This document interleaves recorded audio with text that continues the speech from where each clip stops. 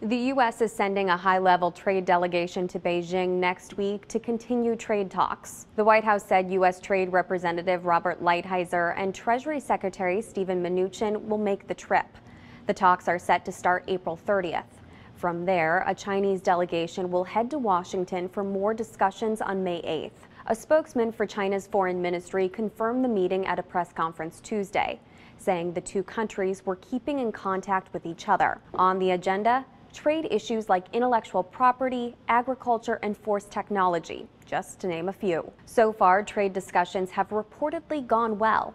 President Donald Trump said earlier this month that the U.S. and China were getting very close to making a deal. But the two sides have been at odds over several key issues. A source with knowledge of the ongoing negotiations previously told Newsy that one of those issues is how quickly the U.S. will lift tariffs on China.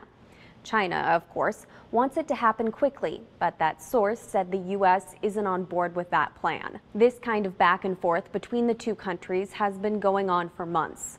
Both countries have slapped tariffs on hundreds of billions of dollars of each other's goods. Towards the end of February, President Trump suspended raising tariffs on $200 billion worth of Chinese goods, citing very productive trade talks.